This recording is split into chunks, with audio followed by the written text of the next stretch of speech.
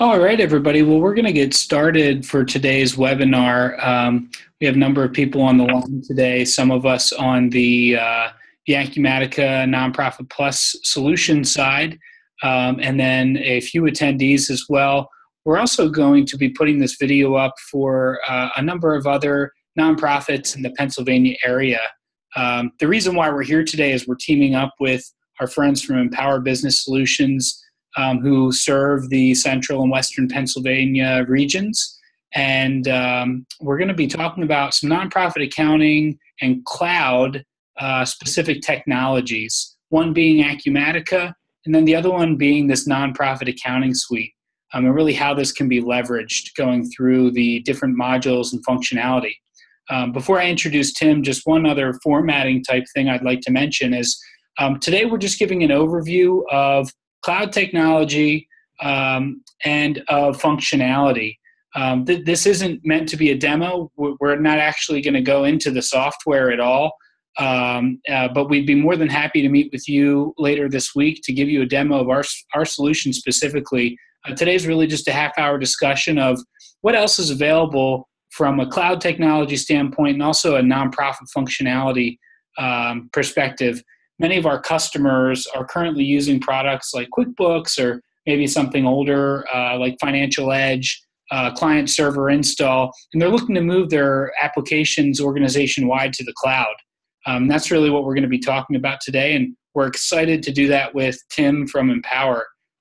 My name is Jpotoka. I'm the Director of Sales and Partner Strategy at Nonprofit Plus, and we have Tim Lamberson on the line as well today, who's going to be kicking it off and talking a little bit about what Empower does. And Tim is the Customer Success Manager at Empower Business Solutions.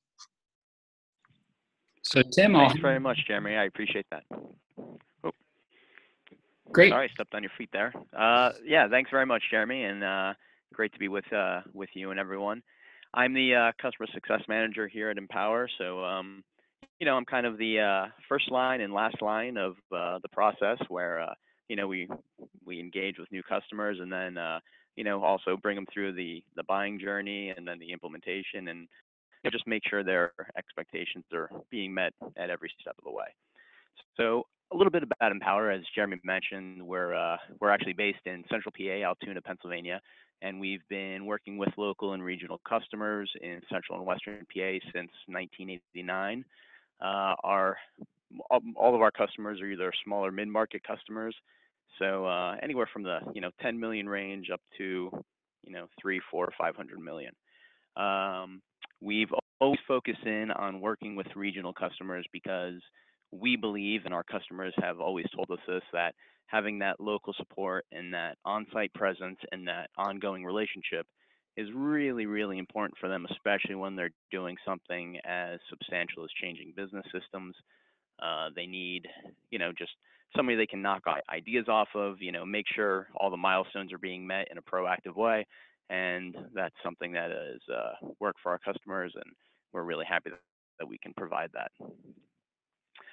Some of the common challenges that we typically see when first speaking with a prospective customer is usually their current software package, whether it be QuickBooks or Jeremy mentioned Financial Edge, is really kind of hindering their growth, or they're hitting a wall with it. They're just not able to use it in the most robust fashion. It's falling short of their expectations. Sometimes they're using multiple systems, and these systems aren't connecting. They're not all syncing up, and there's no way to report off certain data. So there's that disconnect there that is always falling short of what they need. Or it could be heavily customized. Typically, a system can be told to do this, and this, but then if there's a hiccup or an issue down the line, it's very to upgrade it or make that change going forward.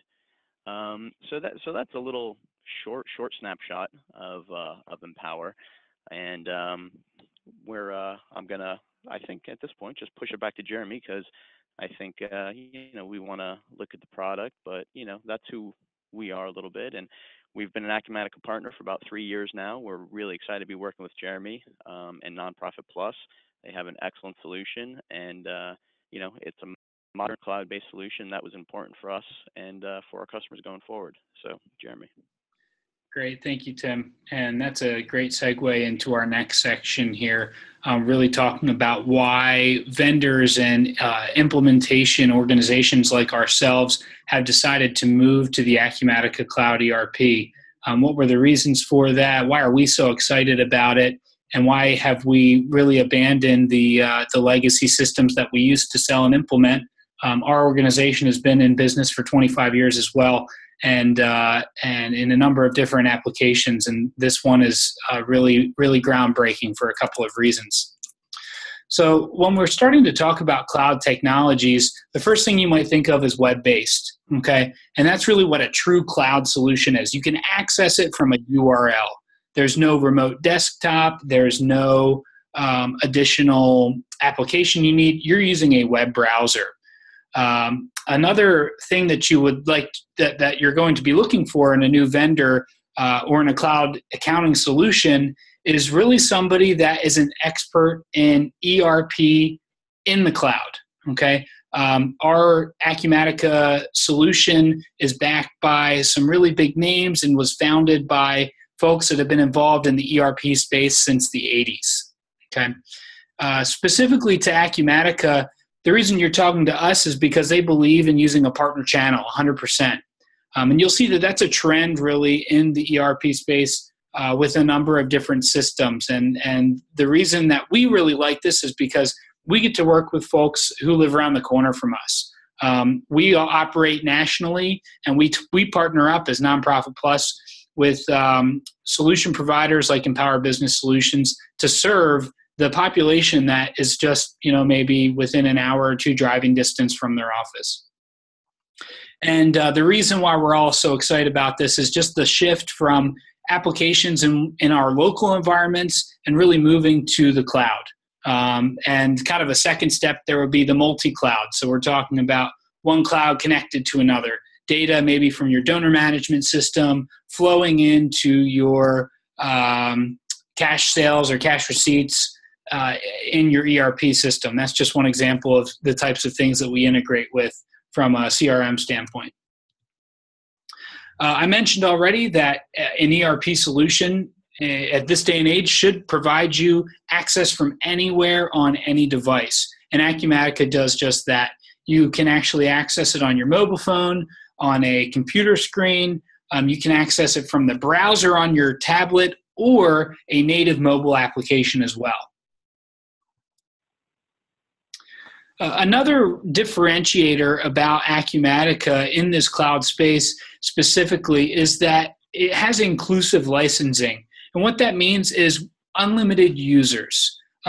Historically, in other systems that we've all been a part of and used, you would have to purchase seats, or you'd have to purchase how many users. My accounting staff is 7, and I'd like 7 users in the system.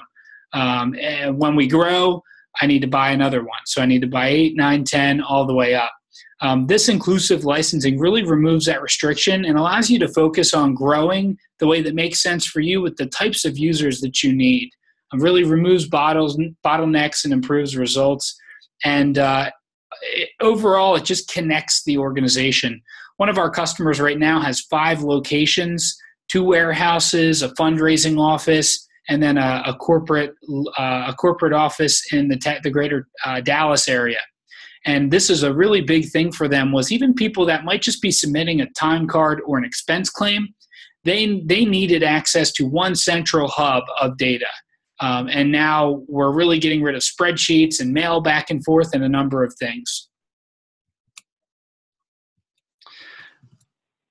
Now, there's a bunch of different ways that you can get to the cloud with your ERP system. And a lot of vendors give you one option. Acumatica gives you many different ways to license and deploy the ERP system. One could be a public cloud. What that would be is Amazon Web Services or the Acumatica Cloud itself. And it's really a SaaS environment. There's no IT for you to manage, and it's a rolling subscription. This option in the center is really neat. For those of you that have an IT department, you already have invested in your own resources, you have your own servers, and you would either like to purchase it, just like you did maybe your software 15 years ago, purchase a perpetual license, or you can pay a subscription and essentially rent the software. So in this situation, you're renting the software, but you're using your own hardware.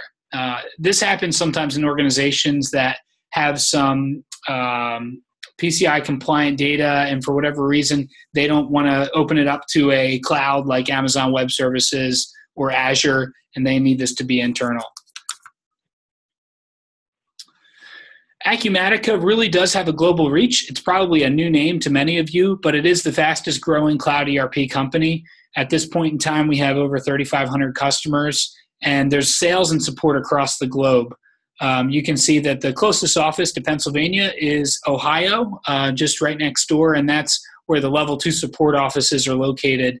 Acumatica's global headquarters is based out of Seattle, Washington, right down the street from some other not-so-known vendors like Amazon and Microsoft. And there's another piece to Acumatica's business model that I just want to mention briefly that really gives it some viability, even though it may not be a household name early in 2017, and that's their global reach through their white label channel.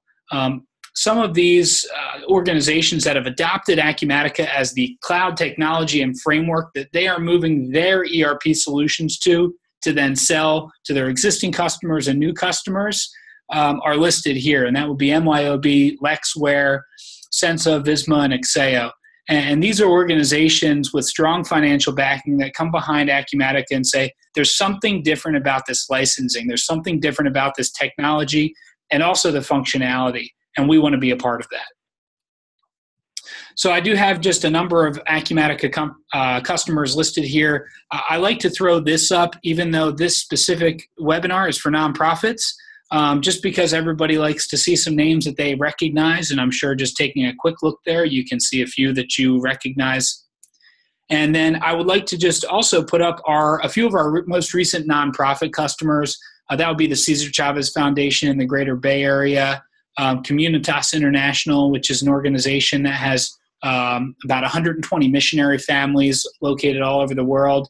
We have a number of customers, and if at any point we are in a process with you and we're lucky enough to be one of the vendors that you'd be considering, we would be more than happy to match you with a customer that's similar to you to talk about their experience using Acumatica Nonprofit Plus. Acumatica has a number of accolades to its name, seems to get more and more every year. So I'd just like to again mention that they are really moving the ground in cloud ERP and leading the way. So at this point in the webinar today, you might be asking yourself, we haven't talked about nonprofit functionality yet. And we've talked a lot about the licensing and how it's cloud and how it's accessible everywhere and unlimited users, but we haven't yet talked about myself as a nonprofit. And so we're going to take a turn and do exactly that. I'm going to drill into some very specific functionality that your next ERP solution needs to have as a nonprofit organization. If not all of these, then it's going to be some of these. So some of these might get you excited more than others, and that's just fine. But I like to mention, we talked about the strong technology. Let's talk about the enhanced functionality available for nonprofits through this nonprofit accounting suite for Acumatica. And kind of the 4 pillars of what we offer is fund accounting and fund management. Okay, so we're talking about those redistribution, due to, due from entries, keeping your funds in balance. Fund management, we'll just show you a quick screenshot of how we manage restricted funds, avoid the commingling of cash. We have a very robust grant management module and a grant record. This isn't like your project accounting module maybe that you had to use in the past, or I know some of our QuickBooks customers use jobs in QuickBooks. This is a native grant management module that's going to allow you to actually manage your grants inside of your ERP side by side with your financial data and really be able to have this integrated solution work for you to track grant expenses, to do drawdowns for reimbursements, really anything you can think of related to grant accounting you would see in our system. And then the last item is encumbrance accounting and budget protection. Acumatica has a wonderful procurement suite, and that includes purchase requisitions, purchase requests, and purchase orders. And throughout that workflow, even into accounts payable, we have enhanced functionality to be able to process and manage encumbrances, all the way from being a reserved cost, maybe 4 to 6 months out before you might actually be paying for it. But you would then have very quick access to all of the things that you need. And I forgot to put myself on Do Not Disturb, so I apologize. So we're going to drill into each of these just a little bit more. Our fund accounting piece allows you to demonstrate your accountability and stewardship. I have just a quick snapshot here of the fund accounting system setup. And the reason I do that is there's not much to show you from a processing standpoint, which is great.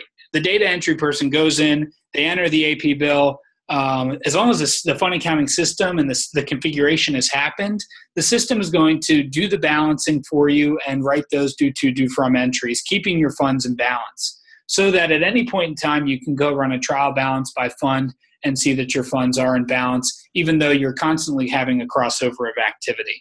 Okay, we have a two-step approach to this. First, we do a redistribution, and then we wind up backing them out and doing an actual due to, due from entry. And that's all. That can be audited at the actual invoice level. We'll take an invoice as an example. And Acumatica allows you to drill all the way into GL and see exactly what happened, what activity is happening from a GL perspective. We also have a fund management module. In addition to the setup that occurs for fund accounting, I have a quick snapshot of just our fund record. And this allows you to properly define funds and eliminate the commingling of cash. As nonprofits, we all manage different types of funds, most likely at least 3, in addition to any investment or endowment funds that you could have, but restricted, unrestricted, and temp restricted funds. So we really allow you to build out as many funds as you need and have different statuses of funds, group them in classes for reporting, do account and sub-account restrictions on funds, even down to employees. If certain employees should have access to funds and others should not, you can certainly manage that as well. The most important thing about setting up a fund in our system is the ability to associate a cash account to specific funds. And this is how we eliminate the commingling of cash, so that anytime a specific fund is being used, we know this fund needs to also use this cash account. From a grant management point of view, I talked about our grant maintenance screen, our grant record, our grant module. So just a couple highlights here. Again, I would love, we could do an hour webinar on just grant management best practices. So a few things in addition to already what I've mentioned. We allow you to manage grants across fiscal years, manage grant budgets, and use budget checking, which is part of that encumbrance accounting and budget protection setup that we talked about. And then also to be able to create employee account and sub-account restrictions on grants. So similar to what you saw in fund management, we can have account restrictions, sub-account restrictions, employee restrictions. And the way that all of these restrictions come into play are, let's say that you have a grant manager that has full access to everything. But then I have a number of individuals in the organization that sometimes travel and need to expense. They have reimbursable expenses on those grants. Well, this allows you to be able to give them access to the grant only in the expense claims module, so that while they're on the road, they're maybe snapping pictures with their Acumatica mobile app, accruing these expenses, and then they eventually slide over to either the grant manager or the department manager, however you're doing your budgeting, for approval. Okay. And then once again, we're in one centralized ERP, so all of that activity is then going to be fed into the subsidiary module. In this example, accounts payable, and eventually wind up in general ledger.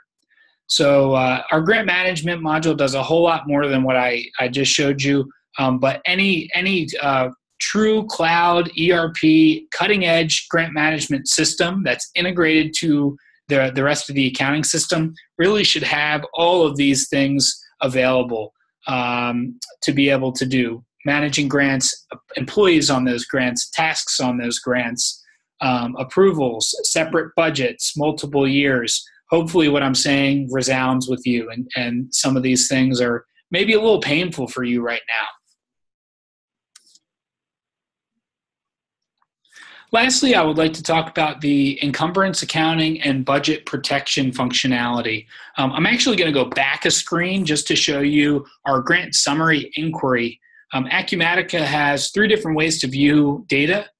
There's dashboards, there's inquiries, and then there's your standard financial reports. What you might be used to if you're more familiar with, say, Crystal or possibly FRX, setting up units and rows and columns and trees, things like that. What we're looking at here is a very flexible inquiry screen that some users have access to if they have been given access to the grant summary. So let's just take my Child and Family Services grant at the top as an example. And here I have a reserved ledger. This is activity that through our encumbrance accounting functionality and budget protection setup, we're saying any activity for this grant that flows through the request module, something that's being requested by an employee, is going to go into this reserved bucket. Okay, this gives us a full snapshot of any expenditures well before the time they occur.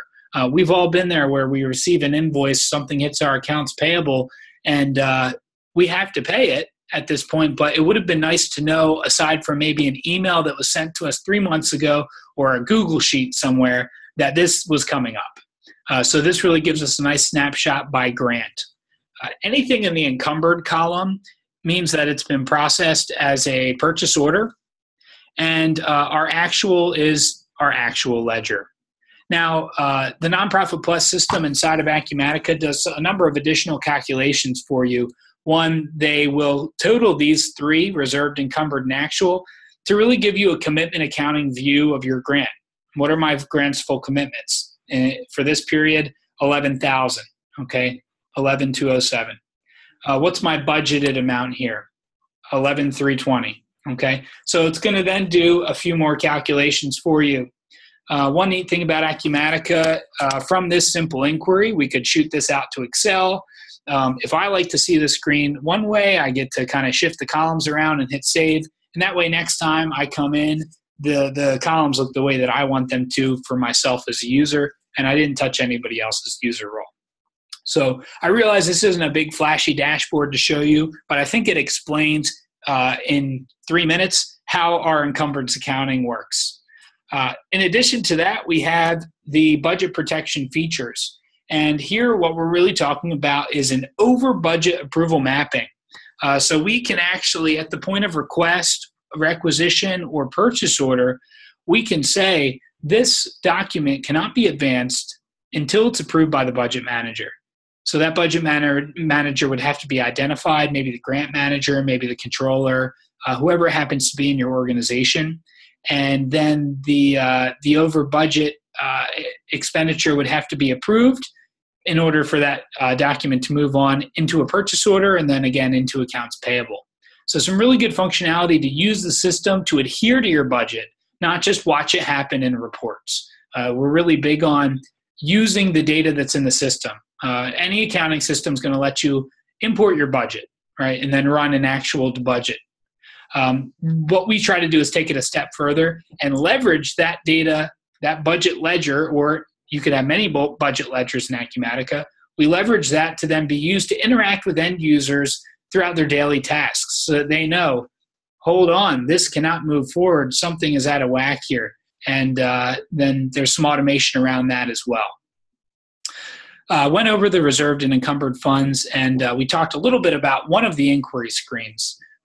We do have a budget checker tool. This is just a kind of an example of it. So that at any screen, I can hit the budget checker button, and it's going to do a quick account, sub-account, budget check. And it'll see, here's the account, here's the sub-account, Here's my period. This I'm looking at period to date, and you can see we're not doing so hot in this screenshot here that I took. This transaction, $67, and there's zero budget allotted for this period. So I could change to year to date and see what's going on. Maybe the money's been spent already, which is unfortunate because we're only in July. A few other things I'd just like to mention. We'll be wrapping it up here and having a couple of questions in a minute. There are some other features outside of these core modules I mentioned. One is the enhanced vendor bidding. Another one is volunteer management, managing volunteer time, being able to report on that time. As we all know, at our end of year reporting and for board reports and even down to our 990, it's important to be able to put a value on those volunteer hours. So we provide you a mechanism of using the time card, using a volunteer record to actually track that. And then the last piece is what we call distribution codes. Think about you're entering in the bill and you constantly allocate it the same way. Maybe the electricity bill, you're spreading it over your a couple of funds or a few grants or a combination of the two the same way each month. You can actually create a quick distribution code for that, so that when your accounts payable person is entering in that bill, they select electricity code, and boom, it's going to then break it out and code it the way and distribute that balance in the way that makes sense that you've specified. And it happens really quick too. And then everybody gets to move on with their work, and we minimize data entry error. So that was hopefully just a quick overview of what a cloud solution looks like, and also what 5 really important things that you could be looking for in your next accounting solution. Just a quick review of that would be a cloud environment, a true cloud, one that you're going to a browser, one that you can access from a mobile app. The other portions of that were really related to functionality. Grant management, if you're managing grants, fund management module, fund accounting functionality, and then lastly, the encumbrances and the budget protection features. So I hope that was helpful for everybody. I want to stay true to our time limit, but I would also like to handle a couple of questions if we have some questions come in. Tim, do we have any questions so far? Yeah, one quick question, it looks like. You mentioned reporting and dashboards, and that Acumatica does have some standard dashboards built in. Are there any other reporting options that the attendees should know about from, Acumatica and Nonprofit Plus? Yeah, there are a couple others that, in addition to the inquiries, dashboards, and kind of standard reports, one in particular would be Power BI, and that's a connector via OData protocol, which allows you to pull in data from the Acumatica database into this it could be free depending on your Office 365 subscription from Microsoft, to be able to pull into one centralized place and then be able to look at the data in a couple of ways. It allows you to really do some reporting, almost blow out, let's say, donors by state and see it geographically on the map of the United States. That's just one example of what you can do with that really neat tool from Microsoft. There are a number of other ad hoc features that we could discuss. There's some reports now in the mobile app as well. So lots of different reporting options. It's really in the implementation, picking which route are we most comfortable with, and then moving forward. I'm looking at the clock here. It's 1:30. I'll hang on the chat here and answer any questions once I stop sharing my screen.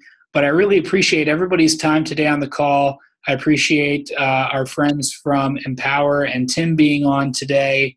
Anybody in the greater Pennsylvania or central and western Pennsylvania region specifically considering a new accounting system, if you're a nonprofit or not, Empower is a really great option for you, one we stand behind, and I know Acumatica does as well. So thanks everybody for your time. Thank you, Tim, for being here. And if you have any questions, feel free to hang around and I can be on the chat, or feel free to get in touch with us and I will be following up with a recording of this for your purposes as well, and you'll have my contact information. Thanks, everyone. Take care.